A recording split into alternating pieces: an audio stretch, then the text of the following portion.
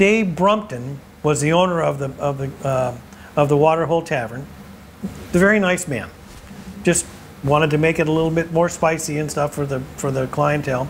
It's no longer there because it was arson in a fire rather, and that was because the gentleman that owned it at the time wanted to make it go topless, and when his family said, no, if you're going to have machine, you're going to have my machines, my cigarette machines,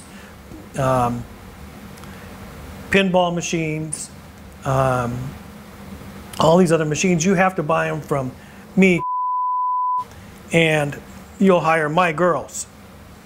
Well, Dave Brumpton didn't want to do it that way. He didn't want to play ball that way. So one day, or one night, about 2:30 in the morning, I was coming down the roller coaster from going eastbound on I-90, coming down the loop out by Northwest Center, and I could see this huge ball of flame coming from what later turned out to be the Waterhole Tavern, and it was fully engulfed in flame, and it had been torched inside with big barrels of gasoline. Labor Days used to be, I mean, that was a knockdown, drag out. That was just a big drunk. There was 7 of us to begin with, so there may have been only 5 of us working, and if you had probably 3,500 people on salmon days, that was way too much. I mean, there was fights and all this other stuff going on, and as time went on, people kind of matured a little bit, and we got a little bit better at handling the crowds and stuff. But salmon days, they wanted to kind of redo it so it was more family orientated and stuff, and it took a while, but it came on okay, and now it's huge.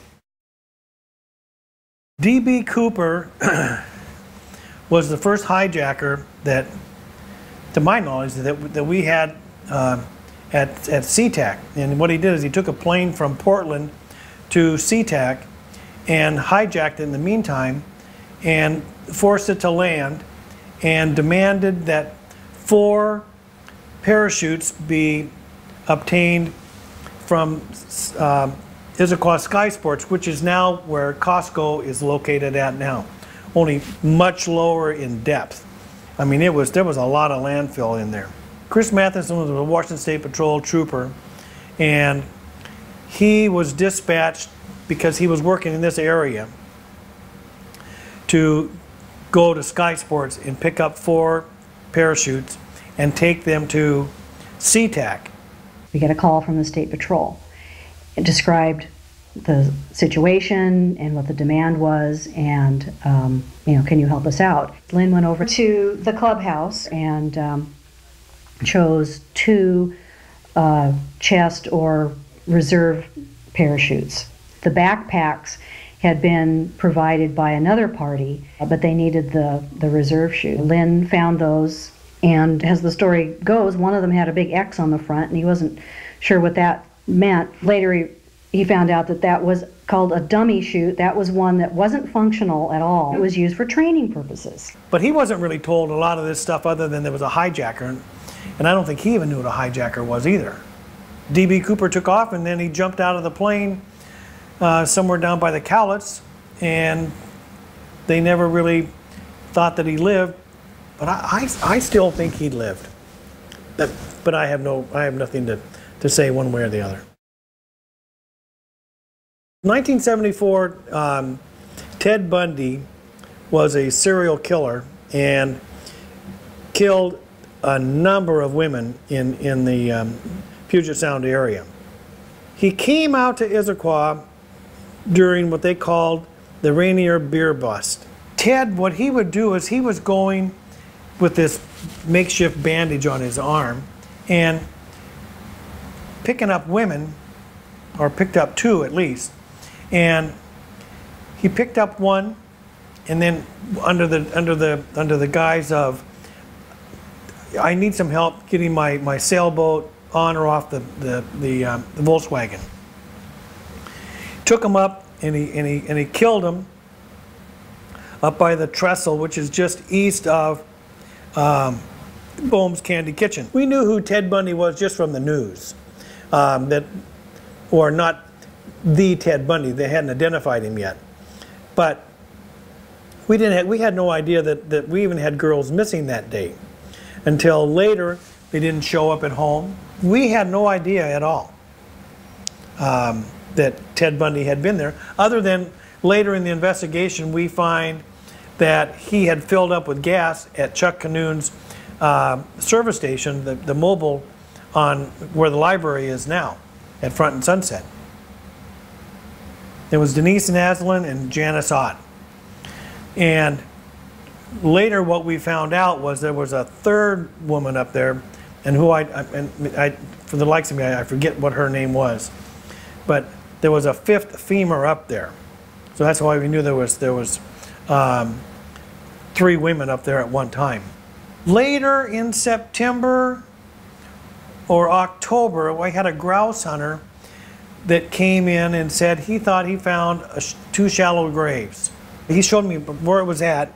So I said, you stay here. And so I continued walking up, and I stopped when I saw this long, just beautiful black hair. It was Denise Naslin, and so then I backed up, and I could see that it was in the county. Well, this case would have been way too big for Issaquah at the time anyway. So I called King County, and King County sent, that was my first time I had met Bob Keppel, and we met, and he asked for some shovels. So we went down to the Parks Department, got some shovels. Tank until I had 2 kids. And by then I thought that was the biggest miracle.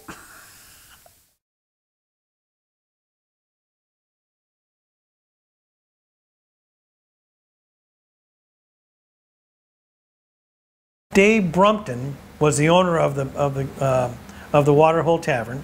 A very nice man.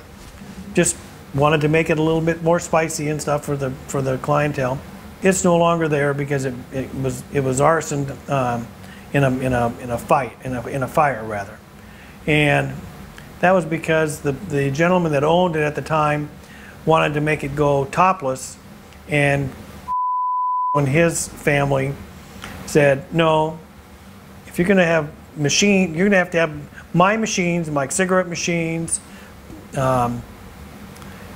pinball machines, all these other machines, you have to buy them from me, and you'll hire my girls. Well, Dave Brumpton didn't want to do it that way. He didn't want to play ball that way. So one day, or one night, about 2:30 in the morning, I was coming down the roller coaster from going eastbound on I-90, coming down the loop out by Northwest Center, and I could see this huge ball of flame coming from what later turned out to be the Waterhole Tavern, and it was fully engulfed in flame, and it had been torched inside with big barrels of gasoline. Labor Days used to be, I mean, that was a knockdown, drag out. That was just a big drunk. There was 7 of us to begin with, so there may have been only 5 of us working, and if you had probably 3,500 people on salmon days, that was way too much. I mean, there was fights and all this other stuff going on, and as time went on, people kind of matured a little bit, and we got a little bit better at handling the crowds and stuff. But salmon days, they wanted to kind of redo it so it was more family orientated and stuff, and it took a while, but it came on okay, and now it's huge. D.B. Cooper was the first hijacker that, to my knowledge, that we had at SeaTac. And what he did is he took a plane from Portland to SeaTac and hijacked it in the meantime and forced it to land and demanded that 4 parachutes be obtained from Issaquah Sky Sports, which is now where Costco is located at now, only much lower in depth. I mean, there was a lot of landfill in there. Chris Matheson was a Washington State Patrol trooper, and he was dispatched because he was working in this area to go to Sky Sports and pick up 4 parachutes and take them to SeaTac. We get a call from the State Patrol. It described the situation and what the demand was, and can you help us out? Lynn went over to the clubhouse and chose 2 chest or reserve parachutes. The backpacks had been provided by another party, but they needed the reserve chute. Lynn found those, and as the story goes, one of them had a big X on the front, and he wasn't sure what that meant. Later he found out that that was called a dummy chute. That was one that wasn't functional at all. It was used for training purposes. But he wasn't really told a lot of this stuff other than there was a hijacker, and I don't think he even knew what a hijacker was either. D.B. Cooper took off, and then he jumped out of the plane somewhere down by the Cowlitz, and they never really thought that he lived. But I still think he lived. But I have nothing to say one way or the other. 1974, Ted Bundy was a serial killer and killed a number of women in the Puget Sound area. He came out to Issaquah during what they called the Rainier Beer Bust. Ted, what he would do is he was going with this makeshift bandage on his arm and picking up women, or picked up 2 at least, and he picked up one, and then under the guise of, I need some help getting my sailboat on or off the Volkswagen. Took him up and he killed him up by the trestle, which is just east of Bohm's Candy Kitchen. We knew who Ted Bundy was just from the news, or not the Ted Bundy. They hadn't identified him yet, but we had no idea that we even had girls missing that day until later. They didn't show up at home. We had no idea at all that Ted Bundy had been there, other than later in the investigation we find that he had filled up with gas at Chuck Canoon's service station, the mobile on where the library is now, at Front and Sunset. There was Denise Naslin and Janice Ott.